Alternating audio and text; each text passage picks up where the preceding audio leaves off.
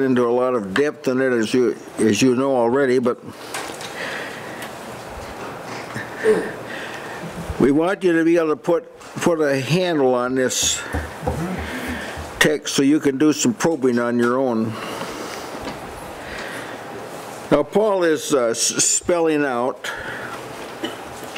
as a delineate means, to spell out, showing the details, the nature of spiritual life, what spiritual life is like. Yeah. Just like earthly life, it has to be maintained. Yeah. You have to get it, first of all. You didn't give yourself life. In the flesh, you didn't give you. See, it's a perfect parallel. It was given to you, life was given to you. Amen. Spiritual life, and then it has to be maintained. Amen. And that's where the bottleneck has occurred. That's where people have become confused. The maintenance, the thrust has been on getting life. That's been the thrust, see? And it's not that getting life is wrong, it's just that that's not the main thing any more than starting a race is the main thing. Now, Paul has summarized this matter from the standpoint of what you receive to maintain it. He summarized in the first chapter by saying that God has blessed us with all spiritual blessings in heavenly places. Now, those blessings, that's the reservoir you've got to work with to maintain spiritual life. When he says all spiritual blessings, he means everything that's required to initiate, maintain, and culminate spiritual life. Culminate in this world. Nothing is lacking. So if someone's lacking, it's not because there's no provision. That's right. Amen. If someone's not growing, it's not because God hasn't made provision. It's that they haven't taken advantage of it. Or perhaps they don't know about it. That's possible too. Perhaps they don't know about it. Now, at no point is there dependence upon resources that have been developed by men. Yeah. Amen. Right. We talk about even redeemed men. Peter makes a precise statement about this, similar to Paul's, that we quoted from Ephesians 1:3. He says, his divine power hath given unto us all things that pertain to life and godliness. Now but there's a little catch here. Through the knowledge of him that hath called you into glory and virtue. These are the same things Paul was talking about, all spiritual blessed in heavenly places, the same things. But here they're obtained through the knowledge of God. That's something you have. That's right. Knowledge of God isn't something God has. God doesn't have, as we would say, knowledge. I mean, he knows all things. You don't apply that word to God in the sense of this text at all. This knowledge is obtained through Christ himself. It's not something you go to school for. It's not something you read books about. Jesus is come to give us an understanding that we might know him. That's the knowledge. That's the true God he's talking about. Well, they give it on the point, it's not an academic setting where you learn and you have knowledge. It's given to us. That's right. That's right. And so there's only one person that can give it to us, and that's Christ. That's right. Now, we're going to touch on this tonight, that when God gives you something, you have to do something with it. Amen. And if you don't, you'll be lost anyway. That's right. This is how it works now. Amen. I said vital, as Brother Isaac's pointed out, that you know where it come from. Yes. But that ought to drive you to do something with it. Once you know where it came from, then that compels you to do something with it. Now, Jesus is giving us this knowledge because no one knows who the Father is. They don't. No one is able to say, there's the Father. No one is able to know who the Father is. The Son's the only one who knows who he is and who he wants to reveal him to. That's right. Amen. If Jesus doesn't want to reveal God, he isn't going to be revealed. That's right. Now, just to let you know that he's not stingy about this. That's Matthew 11:27. The next verse says, "Come unto me, all you that labor and are heavy laden, and learn from me." So it's not that Jesus is reluctant to teach these things. It's just a matter you have to go to him for it. He doesn't come to you for it. Yes, amen. That's the difference. And when you come, you'll never be disappointed. Amen. Jesus said, "Whoever comes to me, I'll in no wise cast out." Just to clarify that that's the way it is. Yeah, but again, it's a safeguard that keeps the proud away. That's right. The arrogant away. Now Paul's going to approach this matter of maintaining spiritual life from a different perspective in our text. He's going to show that it depends on our response. He spelled out that salvation has some requirements that are to be fulfilled.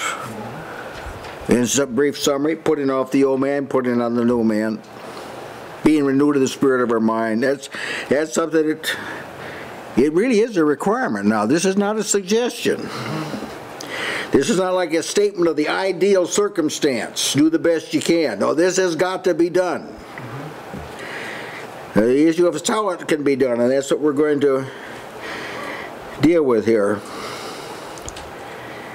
It seems to me that this has almost 100% been missed by the modern church. It's not seen that having no part in the foundation of salvation is not the same as not having a role in salvation. It's not seen that that's not the same thing. When he says that there's one foundation and he laid it, that doesn't mean you don't have a role in the salvation itself. You don't have a part in the foundation of it. But you do have a role in it, and it has to be played. Amen. That's what we're going to deal with here tonight. Now here's the text, Ephesians 4:30.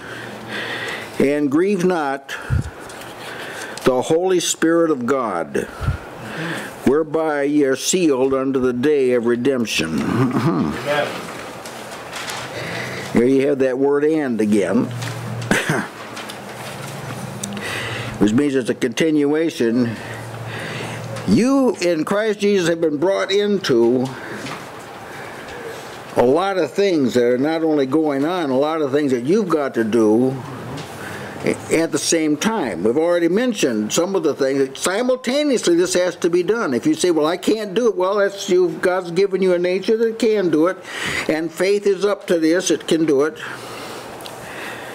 Just a few of these things that you do simultaneously. Once again, you put off the old man, be renewed the spirit of your mind, put on the new man, put away lying, speak truth to your neighbor, be angry without sinning, don't give a place to the devil, stop stealing, work with your hands the thing that's good, give to him that has need, allow no corrupt communication out of your mouth, use speech that ministers grace. That's all got to be. This isn't like 1, 2, 3, 4, 5. This isn't like that. This is not a sequence of things to be done. There are certain times when one of these, it'll probably, you really got to put some attention to it. These all have to be done simultaneously. If that seems hard, that's just the beginning. Yes. I'm going to show you here that if you're going to have to rely on God all the way, not only to get these things done. Now we're going to touch on the fact that this work involves you cooperating and working with deity. Oh, now we're in another arena. Now we're in another arena. Because God doesn't walk with somebody who doesn't agree with him. Amen. Amen. That's Amos 3:3. Now we're in a complicated matter.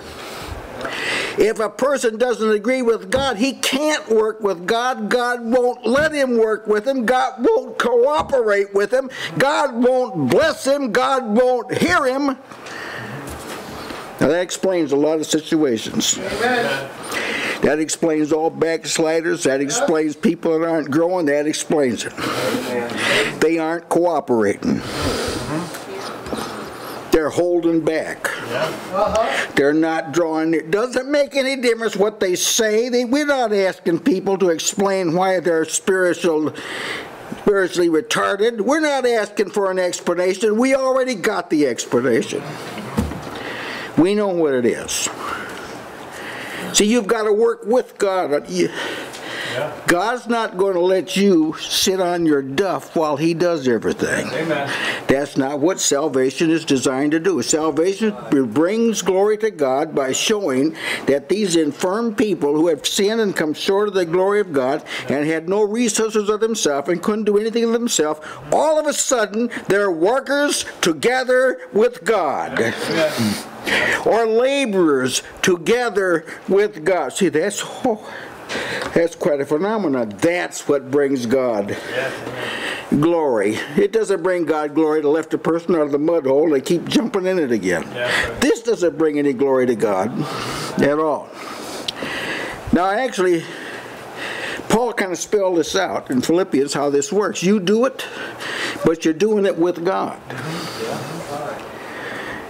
He says, and my beloved, as you've always obeyed. Well, he couldn't write that to most of people today. As ye have always obeyed, not as in my presence only, but now much more in my absence, work out your own salvation. You work out your own salvation with fear and trembling, for it is God that worketh in you, both to will and do of His good pleasure. Where were you doing anything? Indeed you were. Someone said, well, it wasn't me. Well, who was it then? If the thing was done through your body and you didn't do it, who did do it? You did it. Amen. But see, someone else cooperated with you. Either you did it through Satan's power, or you did it through God's power. It's God that works in you. That's the mystery of godliness. See, that's the mystery of it. Yes. The scripture says that we are His workmanship, created in Christ Jesus unto good works. Now, the glory of this, God could have imposed compliance. No question. He's able to do that. But see, this is the glory of salvation that's greater than the glory of the law. Amen. And greater than just the initial creation. Is that what He's doing in salvation? He is creating a new creature that actually participates in His nature. Amen. And has a desire unto God Himself, unto rejecting anything that would compete with that. See, that's the nature of the new creation, and our works are just an evidence of that workmanship. Amen. But it is us. What you're saying there, that's where people get off. They think that this either it's God or it's me. No, it's what we've been made in Christ Jesus. That's right. And it's evidencing itself in the things that we do. That's the glory of the thing, see? That's the glory of it, yes. Actually, these things that God has given us to do, we cannot do unless we're in fellowship with Him. That's why you see a lot of these things not being done. That's right. That salvation is calculated this way. This is how it's calculated. It's calculated so that the person can't do it without God, and God won't do it without their cooperation and involvement in it. Amen. Why? Because this is what brings glory to God. The fact that God can be seen in this lowly creation. The fact that God can be seen in that's what gives Him glory. So what He does, He's alerting us to this circumstance so we can participate in it and be workers together with God, bringing glory to God. Brother Given, that's why it's such a reproach to see men doing things that we know don't belong to God. That's right. I mean, by just a discipline of the flesh, they're able to live lives. Now, because of this arrangement of salvation, this nature of salvation, the work of God can be inhibited in the individual. Not because God's weak or God can't, or that it's because of the nature of salvation, the nature of it. Yeah. The person can inhibit the work of God. Man is brought into a alliance with Christ, the Holy Spirit, and with God in redemption. But it's done through their personal faith. And is done by grace. And both of those require that the individual be alert to the circumstance and involved in it. It's just how it's arranged. It's complicated by the fact that the remnants of the old nature remain in our bodies. They're in. See, that's what complicates the thing. But this is the thing that brings God glory. That He takes this new creation and empowers it to subdue the enemy that's within him. Amen. And this brings God glory. See, this is a prelude of what's to come. He doesn't ask you to conquer the world. He's going to give you the world. He's going to give you the earth. He's just going to give that to you, gratis. So He doesn't ask you to conquer the world. He doesn't ask you to change your family. Yeah. I know we have this desire to do this. There's nothing wrong with it, but some of us have had a pretty hard time doing it, haven't we? That's because that's not our commission. Yes. Do the best you can. Don't get me wrong. This doesn't mean you don't make an effort in this area. What we're saying is what you've been charged with is work out your salvation, fear, and trembling. You put off your. See, a lot of people are trying to put off the other guy's old man. That's right. It's true. It's hard, isn't it? It's hard, isn't it? Maybe you had a try at it. Most of us had a try at it. Putting off the old man and the other person. We couldn't do it. Why? Because that's not the way salvation is designed. Salvation is designed to put off your old man. Now God will enable you to do it, but not while your fist is clenched. That's right. Yep. Not while your head is turned. Not while you're focused on the things of the world. It won't happen under those circumstances, Sister Barbara. Shadow or a picture of this in the time of the law, because the weakness of that time was that men were weak through the flesh. Through the flesh. And that was the end of the story at that time, because their hearts were far from God. They couldn't overcome that situation. They couldn't overcome the flesh to have what we have now in the new covenant. Amen. Yeah. So to revert back to a system of law, that'd be foolish and disastrous. Now see, this situation, this old man, the flesh that we still have living in the house, this is what has complicated matters so that God cannot deal directly with you. He's got to go through the one mediator. Amen. Between God and man. And then Jesus has got to do it through grace. And then the Holy Spirit's got to enter in. See, all those modifiers are because of this condition that we're in. So a person says, God told me, you better make sure God told you. That's right. I'm telling you right now, you better make sure when you make a statement like that, God told you. Because this is a red flag to me. Because God always goes through Christ. Christ always goes through the Spirit, and always by faith, through grace.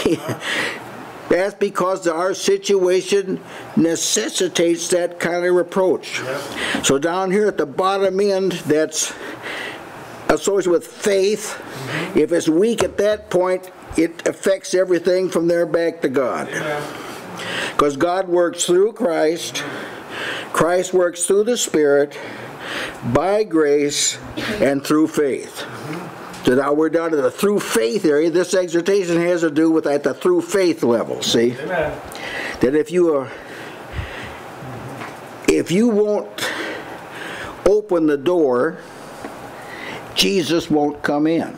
Yeah. Isn't that what he said to the church at Laodicea? That's what he said. Behold, I stand at the door and knock. It was a church. He's knocking at the church. He still is.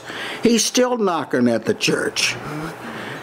If any man, not if the whole congregation, if any man will hear my voice and open the door, it appears as though it has a handle on the inside only, this particular door. I will come in. It'll be no question about what will be resolved. I'll sup with him and he with me. That is, this matter will be resolved. But I'm not going to knock the door down. Why? Because he can't? Oh, no. He could knock the door down, but that wouldn't save you. Yeah, that's right. Yeah. That wouldn't save you. God doesn't knock the door down to save you. Just to, if he does knock the door down, it's just to get your attention like he did Saul of Tarsus. But there come a point in time, Saul of Tarsus had to do something. Yeah. There's a wisdom in salvation that is hidden to the eyes of men. Or whenever you're talking about knocking this door down and knock, God doesn't do it because he's operating according to a wisdom. That's right. Amen. This appeal is not a request that men should recognize him. God could create another completely different creation if it was just a matter of God wanting to be recognized. Yeah. But he's doing a work. He is actually overcoming and just running roughshod off over every assault that Satan has cast at him, and he's addressing that also in salvation. Amen. He is drawing us. Again, this is a higher wisdom than what we're able to see. We see the evidences of it. Yeah. We don't see everything that's behind the scenes. But this is a wonderful thing. This new creation is a very high creation. It's one thing to be a man according to the flesh. It's another to be a new creature created Amen. in Christ Jesus. This is a high calling. Amen. And this creature has privileges that the flesh can't even dream about. Yeah. And God is going to be glorified more than what we can perceive on this side of the grave. Amen. I mean, this is the day of judgment is going to be a really glorious time for us who have believed and for God himself preeminently. But this standing on the door and knocking is an appeal to an honest and a good heart. That's right. And this desire for life and recognizing that life is in God. Amen. And wanting it. God is not glorified by making somebody kicking and screaming come to him anyway, but rather somebody that recognizes that he is the life. He is the light. He is the Lord God of everything. And wanting him more than anything else. Amen. Amen. Now here's how it works. That once a person is in the loop, so to speak, he can trace all of the ability back to God. Yes, that's right. It is not I that did. See, he'll be able, but he did it, but he was enabled to do it. See, that's the difference. He was enabled to do it, and now we're talking tonight about something that will stop the enablement. Yes, that's right. And it is very important to see. And grieve not the Holy Spirit of God. Grieve not. Some other versions say don't make sorrowful. Say, can God be grieved? Can God be made sorry? Oh, yeah. You remember in Noah's day? That God saw the violence in the earth, and what it says? It says it grieved. It grieved God. Nothing good comes when God's grieved. Let me tell you right now. When God's grieved, it's not the door to a blessing. Yeah, that's right. Amen. He destroyed the whole world. He was grieved by the condition. See, God has affections. He has a heart. He's more than just a mind. He's impacted by what he sees, whether it's a humble and contrite spirit that touches him. If it's a hardness of heart, that affects him. And salvation is calculated to allow for these affectations in God. So he tells us what a humble and a contrite spirit. Now God has a certain attitude toward that. Yes. And that's like intended to be an encouragement to seek that kind of heart and develop. Once you have it, maintain it. You have to maintain a sensitive heart. You could be sensitive now and in a couple of moments be dull. Yes, that's right. Because your attention is drawn away by something. Grieved. And you remember, it says of Israel that they grieved. I was grieved by this generation. And I swore they'll not enter my rest. See, that's what happened. Another time Jesus was in the synagogue. He looked round about on the people, and he was grieved when he saw the people grieved him. So now we'll learn that the Holy Spirit can be grieved. And we are admonished, don't let this happen. Don't let the Holy Spirit be grieved by you. Don't. You may not live a day until somebody will try and get you to do something that in your heart you know would grieve the Spirit. But they'll press you to do it. It's what the old tempter, that's what he's trying to do. Trying to get you on the bad side of God, so to speak. Yes, that's right. Now notice how he states this, grieve not the Holy Spirit of God. See how he says it, the Holy Spirit of God. The Holy Spirit of God means the Holy Spirit that came from God. It's like that. It's His Spirit, but it came from Him. He originated it. It is written that God has given us the earnest of the Holy Spirit in our hearts. In 1 Thessalonians says God has given us of His Holy Spirit. See, so that's talking about the origin of where we got the gift, the origin, the Holy Spirit of God. In Scripture, the Spirit is identified as holy 96 times. Only 3 of those are in the prophets. 3 mentions, and all from Genesis to Revelation. It's interesting, isn't it? There's 26 references to the Holy Spirit in the Gospels, 9 of them in John, in Acts, 75 in the epistles. This is to the Spirit.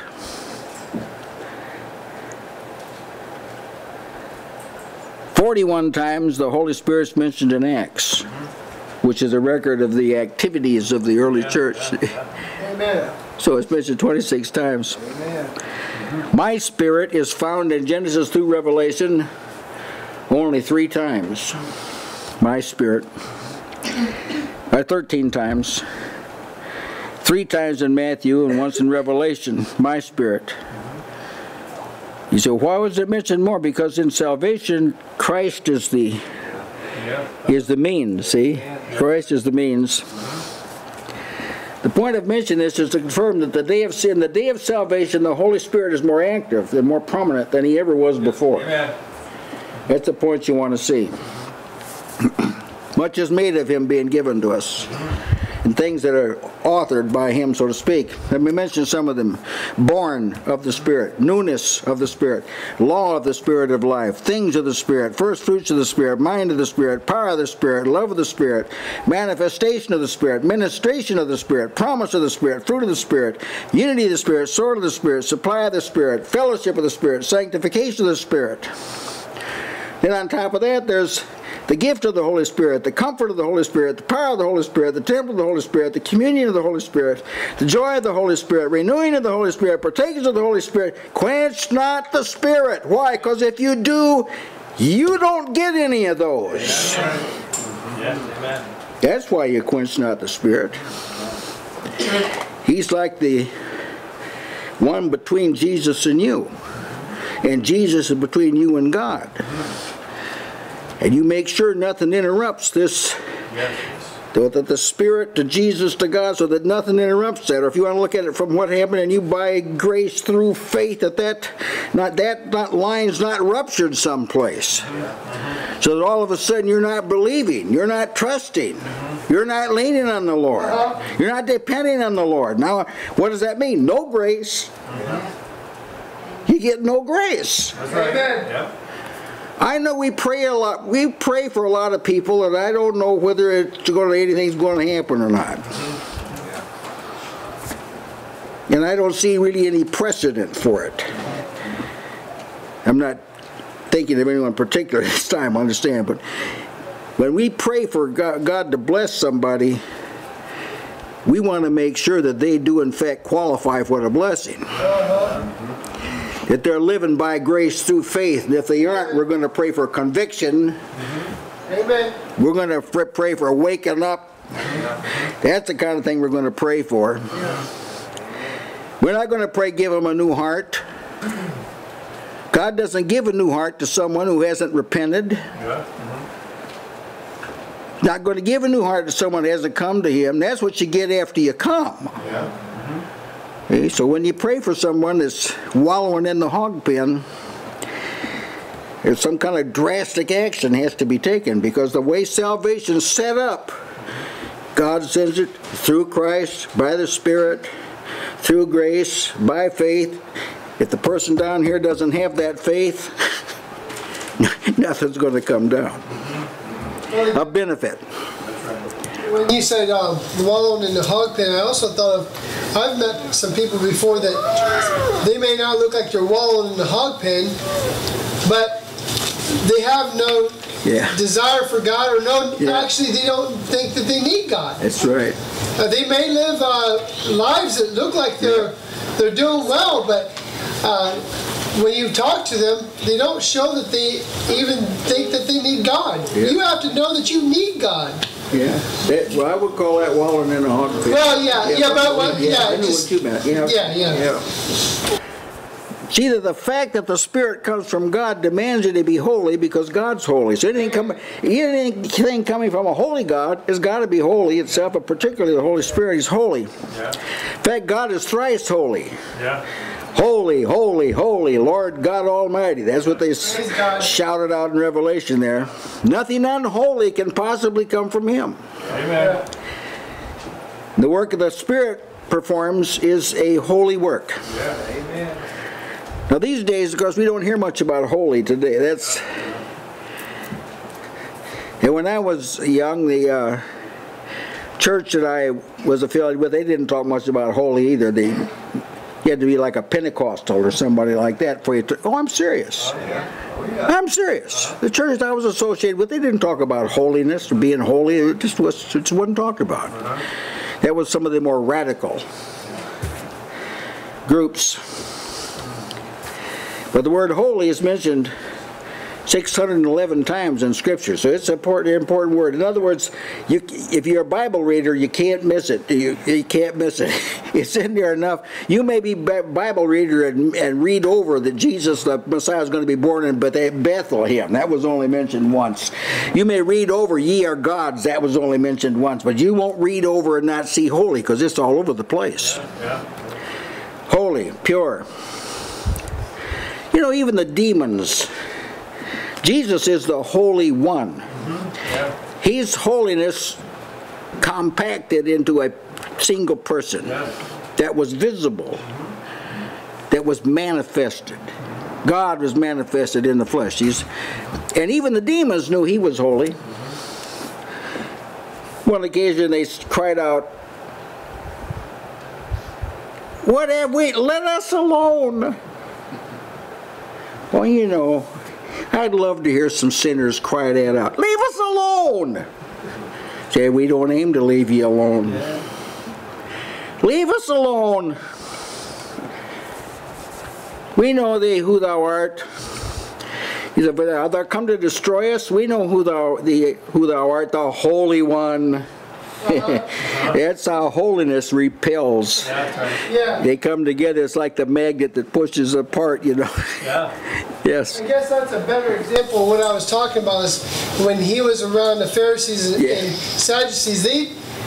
He's a holy one. And they didn't even recognize it. He said, "You whitewashed tombs." See, on that word, they look like they didn't know it. They look like they're holy, but they weren't. Now the people are admonished. Now this is serious. Now God's serious when He says this. This isn't like something casual. He says, "But as He which has called you is holy, so be ye holy in all manner of conversation," that's kinds of life. Because it is written, "Be ye holy. I am holy, for I am holy." So some people are holy in the assembly, but they're unholy on the job. They're unholy. They're unholy when they shop. They're unholy in all your conversation. Some people are unholy in the neighbors they prefer. They're unholy in their visitations to friends. They're unholy. Be holy in all manner of conversation. God has not freed you to be someplace that He isn't. Amen. You may feel obligated to be there, but think it out, think it out, think it out. God hasn't obligated you to be someplace where He isn't. Now we understand that just in the normalities of life that this happens. We understand that. We're talking now about the choices that a person makes. There's no question about the necessity of a holy life. Now the issue here is how it is to be achieved. That's the issue in our text here. Paul said enough about the Spirit in his letter, in this letter to the Ephesians. He said enough about the Holy Spirit that we get the idea He has something to do with all of these requirements that are meant. So he says, grieve not the Holy Spirit. I mean, if you're going to do these things that I'm telling you have to be done, in summation is put off the old, put on the new. In summation is be holy in all manner of conversation. Now, if you're going to get this done, you can't grieve the Spirit. Because this is not just like a human achievement. This is something the Holy Spirit's got to enable you to do, but now He's pretty sensitive about who He works with. Amen. He really is. You suppose you've done some things that have disappointed the Holy Spirit? Or maybe you've done something that distressed. Maybe the Holy Spirit had some precious gem to give you and you got dawdled off here someplace else and got out of the path. You think that didn't affect the Holy Spirit? When He wanted to be in the kitchen, did you send Him down to the basement? When He wanted to be working with you, did you set Him in a rocking chair in the back room someplace? Don't grieve the Holy Spirit.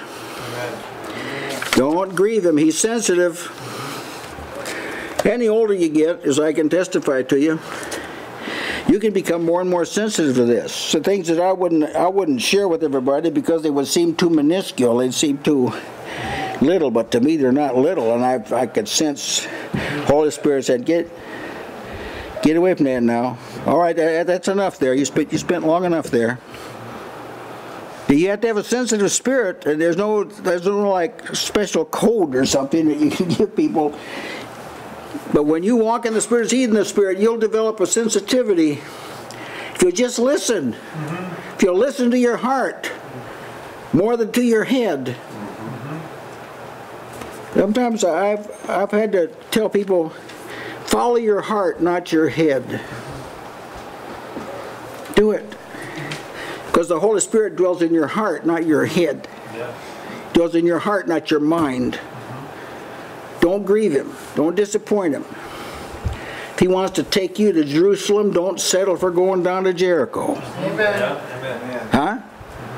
He sends you to Canaan, don't settle for going down to Egypt. Amen. If He wants you to labor in the kingdom of God, don't consent to labor fundamentally in the world. Don't grieve the Holy Spirit. The Holy Spirit, He's God too, you know. He's called God in Acts 5:3. And He's an eternal spirit, so His character doesn't change. Anything that's eternal is unchangeable. Right? So He's unchangeable, the Holy Spirit. So if you do something that is wrong, He has this standard grief. It's called grief. You know, when Israel grieved God, they forfeited the promised land. Said they grieved Him, and He swore in His wrath, they'll not enter my rest. Now, you don't want that to happen. You're sealed with the Holy Spirit of promise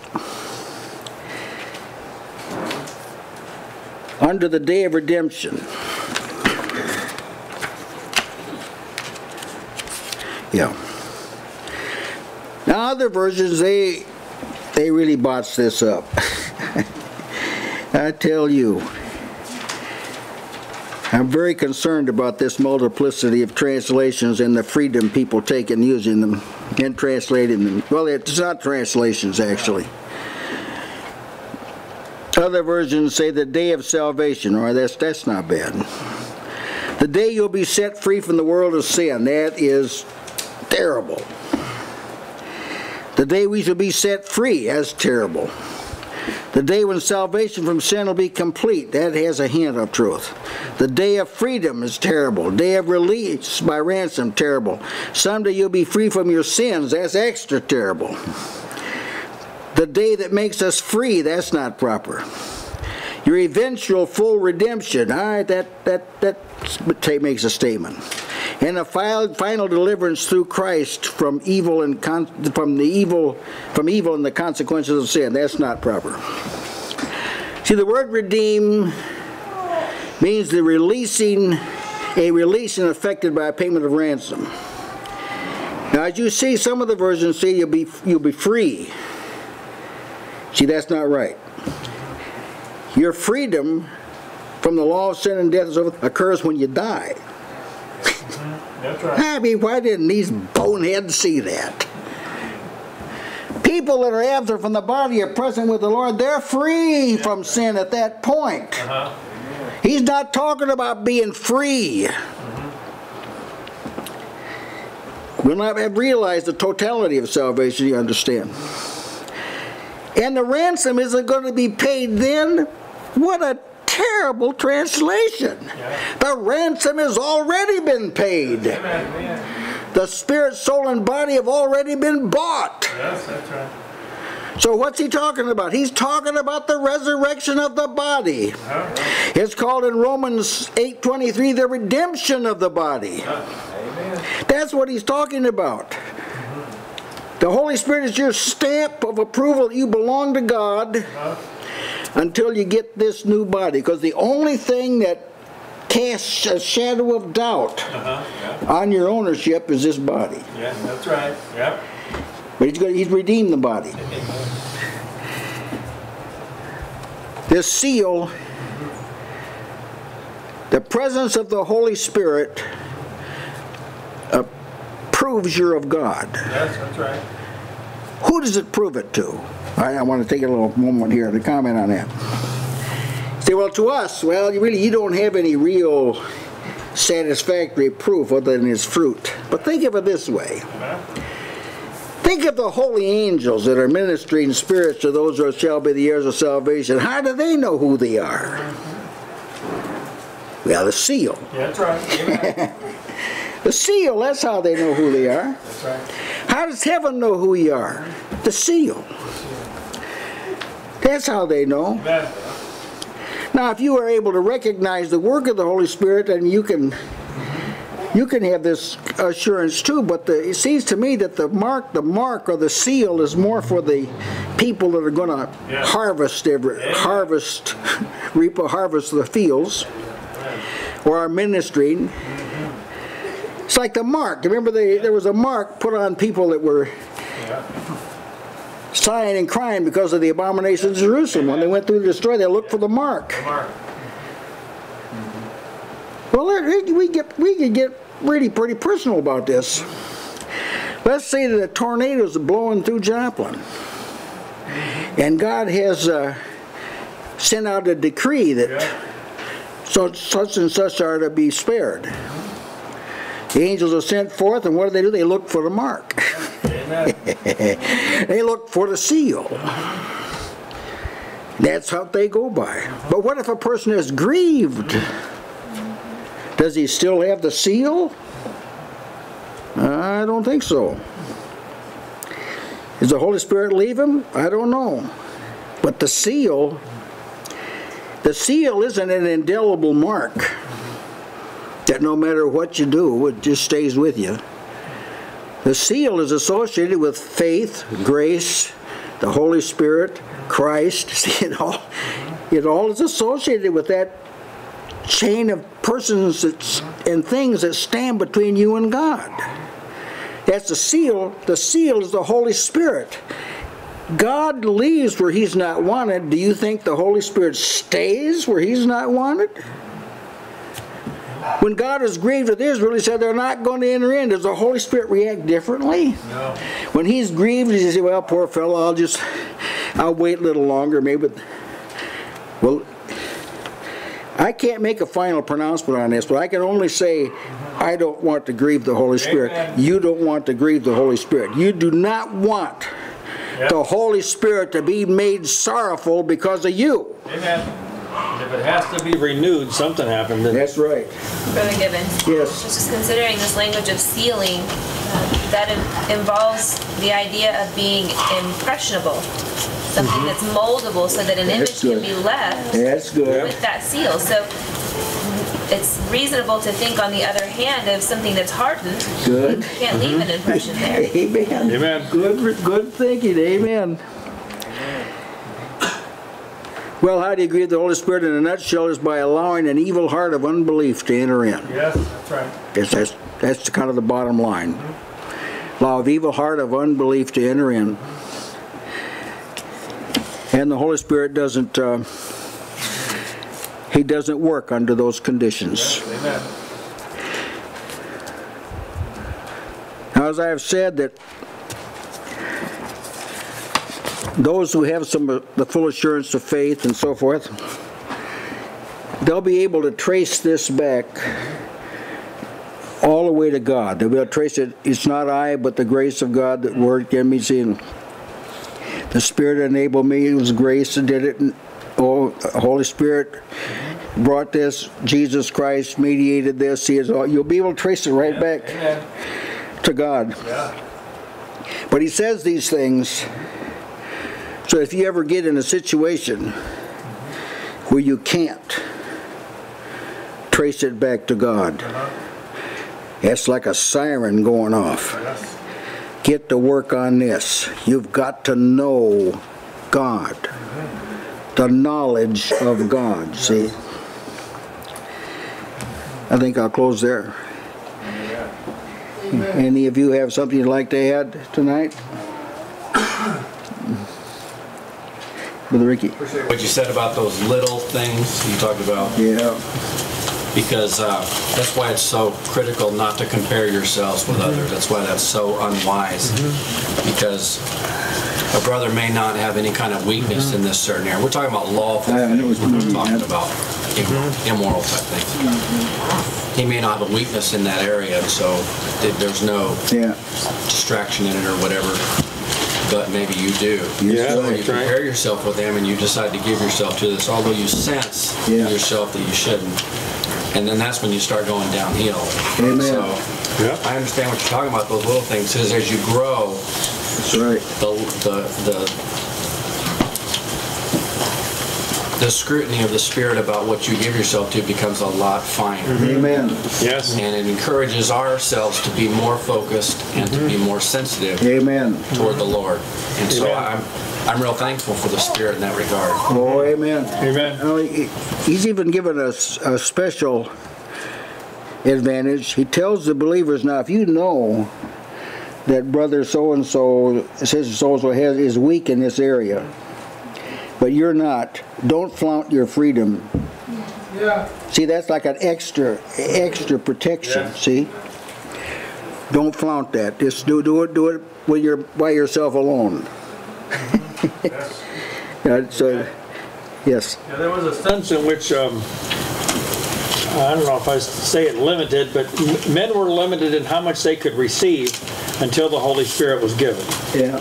It says that because he reasoned, I said, because the Holy Spirit had not yet been given, because Christ had not yet been glorified. So see, this sin had to be removed. Christ had to be exalted at the right hand of God before this outpouring of the Spirit would be effective or beneficial to men. That's right. They had to actually be able to be indwelt by the Holy Spirit, and they couldn't do that with sin. So see, the question becomes is when a person gives in to sin then and becomes a candidate for repentance, is the Holy Spirit, it would seem to me, has to do the first work again, has to reprove, has to convict them of sin, rebuke them. It isn't like the Holy Spirit is disinterested. The law has to bring him to Jesus again. Amen. So see, this first work of the Spirit was limited, is my point, is that he couldn't give you the full benefits of salvation while you were in an unrepentant state. That's right. So he would be motivated to lead you to repent. Yeah. But see, to do this after you come into the kingdom, see, this is a... See, it says that of Israel, they limited Yes, that's right. the Holy One of Israel.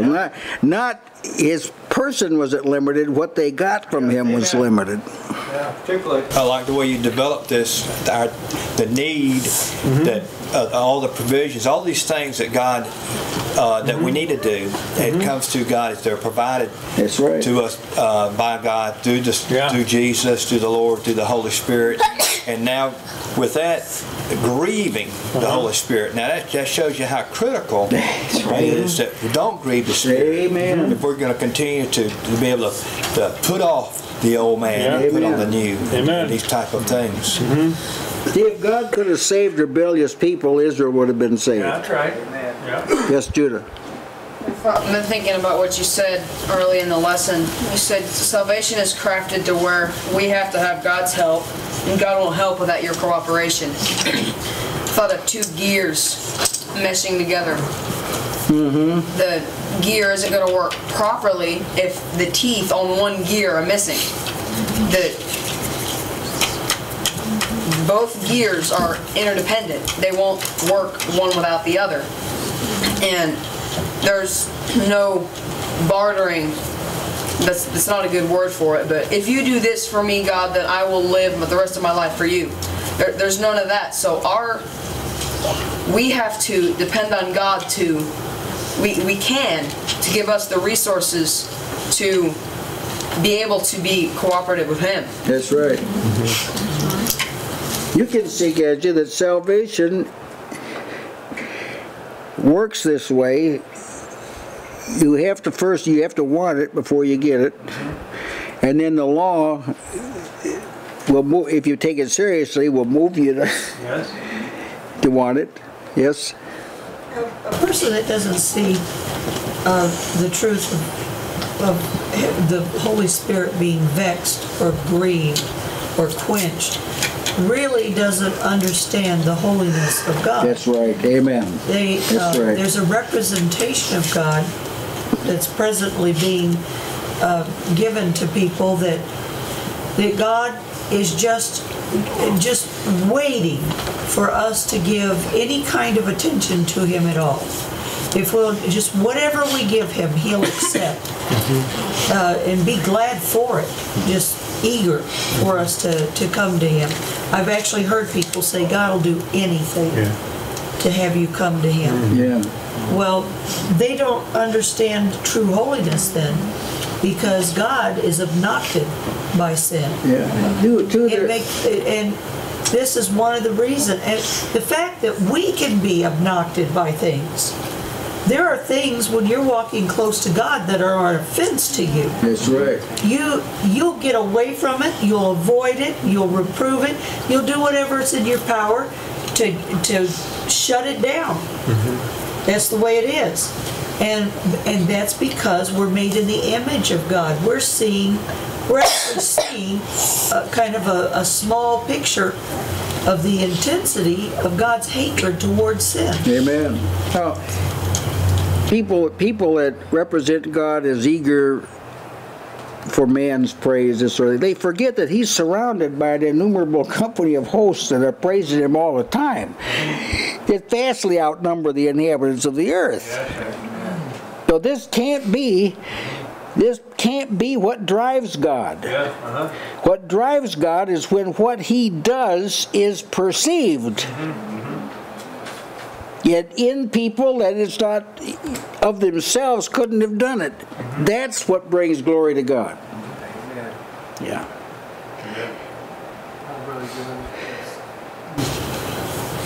You made the statement before, God is not going to drag you to heaven if you don't want to be there. Yeah. Or the angel's not going to be pushing you towards the pearly gates and you resisting. Because what you just said, that brings no glory to That's God. Right. A changed nature from sin and ungodliness, and seeing their condition and seeing the remedy for it, brings glory to God. Now, if that position was true, did he drag you in, wouldn't that more or less obligate God to save everybody? Yeah. And then if he didn't, then he'd be electing, and that's offensive to people. Yeah, but you know, I just recently heard someone talking about how God loves us unconditionally, and then he was trying to talk about how we are to be holy, but by the time he got done, it was just so confusing. This unconditional love thing that's moving through the churches and people have grabbed a hold of, it just confuses everything when you start to read the scriptures. It doesn't make sense at all. I think, Brother Jeremy, that the church world is now accustomed to this, so that nobody questions it. But they don't see this side of God, there are things that stir up God's wrath, and this has totally been obscured. Yeah, amen. The phrase unconditional is part of the corrupting speech we were talking about last week as well. Yeah, That's amen. an aspect of this corrupting That's speech. right. Amen. It does a deadly work. Yeah. It's not in Scripture. That's Not at right. all. Well, this guy I'm talking about, he saw that we need to be holy, but then he was trying to twist this unconditional, and he just I don't think he could figure it out. Yeah, it doesn't fit. It doesn't. All right. Well, yes, Mr. Meddy. Sister Barb had spoken of the seal needing to be soft and pliable so that it can take the imprint. Mm-hmm. And the only way for the wax that you use as a seal to remain soft is for it to remain in contact with a heat source. That's right. In the fire. That's right. And Amen. the Holy Spirit is the fire that keeps us soft. Spirit of burning. Amen. Amen. Amen. All right, we'll have a word of prayer. Our dear Heavenly Father, we thank Thee for the nature of salvation.